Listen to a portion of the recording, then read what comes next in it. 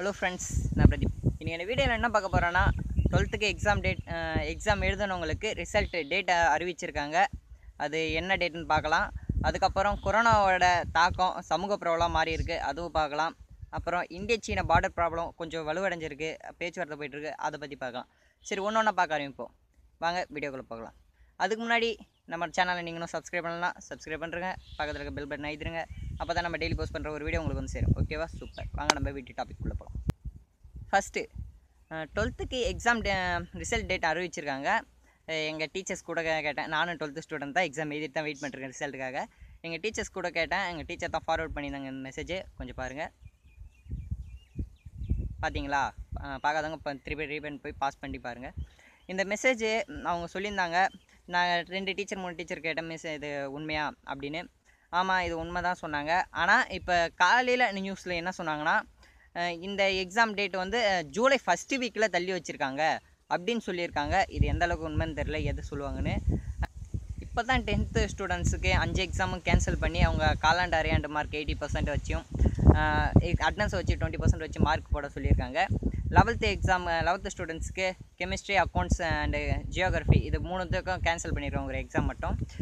இப்போ 12th result date சொல்லியிருக்காங்க. எங்கள் வீட்டை திட்டிகிட்டு இருக்காங்க. சரி விடுங்க, அது நம்மளுக்கு என்ன பிரச்சனை. சரி, கொரோனா ப்ராப்ளத்தை பற்றி பார்க்கலாம். கொரோனா வைரஸ் வந்து இப்போ சமூக பரவலாக மாறி இருக்குன்னு சொல்கிறாங்க. சமூக பரவல்னால் ஒரு வீட்டில் கொரோனாவே இல்லாட்டாலும் அந்த வீட்டுக்கு கொரோனாவை தொற்று நோயாளி ஒருவர் கண்டிப்பாக அட்மிட் ஆகியிருக்காங்க. இதுவும் ஒரு சமூக பரவலாக மாறி இருக்குன்னு அர்த்தம். நோயாளிக்கு சம்மந்தமே இல்லாட்டாலும் அவங்க வீட்டை நோயாளி வந்திருக்காங்க. நோய்க்கு சம்மந்தமே இல்லாத ஆளுக்கு நோய் தொற்று ஏற்பட்டிருக்கு. இதுதான் சமூக பரவல்.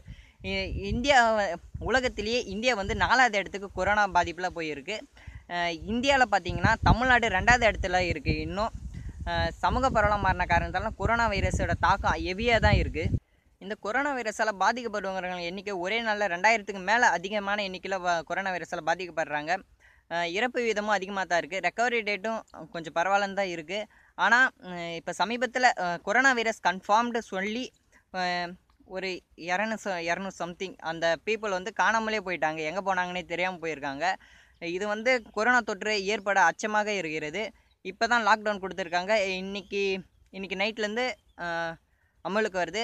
12 மணியிலேருந்து சென்னை, காஞ்சிபுரம், திருவள்ளூர், செங்கல்பட்டு ஆகிய 4 மாவட்டங்களுக்கான லாக்டவுனும் இன்றைக்கிலேருந்து ஆரம்பிக்கிறது. இன்னிலேருந்து 12 நாட்கள், கடைசி 30 வரையும், ஜூன் 30 வரையும் இது நீடிக்கிறது. இந்த 12 நாளில் சண்டேஸ் ஃபுல் லாக்டவுனு, மீதெல்லாம் கொஞ்சம் நார்மல் லாக்டவுன். கொஞ்சம் சில இது போட்டிருக்கேன். அந்த வீடியோ நான் ரூல்ஸ் அண்ட் ரெகுலேஷனுக்கு மேலே ஐ பட்டனில் கொடுத்துருக்கேன், செக் பண்ணி பாருங்கள் அந்த வீடியோ பார்க்காதவங்க. சைனா பார்டர் பற்றி பார்க்கலாம். இந்திய சீன எல்லை பிரச்சனை வந்து கடந்த 40 வருஷத்தை காட்டிலும் இப்போ அதிகமாக வலுவடைஞ்சிருக்கு. இது எந்த அளவுக்கு போகுதுன்னு தெரில.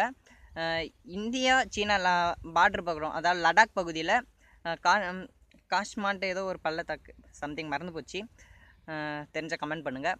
அந்த பள்ளத்தாக்கில் சீன இராணுவர்களுக்கும் இந்திய இராணுவர்களுக்கும் மோதல் ஏற்பட்டு கல்லால் அடிச்சுக்கிட்டு 2 தரப்புலையும் அடி இருக்காங்க. ஆனாலும் 3 பேர் இறந்ததாக சொன்னாங்க. அதில் தமிழ்நாட்டை சேர்ந்த ராமநாதபுரம் மாவட்டத்தை சேர்ந்த பழனின்ற ஒருவர் இருந்தார். அதுக்கப்புறம் திருப்பி மீண்டும் 30 பேருக்கு அடிபட்டிருக்கு, இறந்துருக்காங்க அப்படின்ற ஒரு நியூஸும் வெளியே வந்திருக்கு.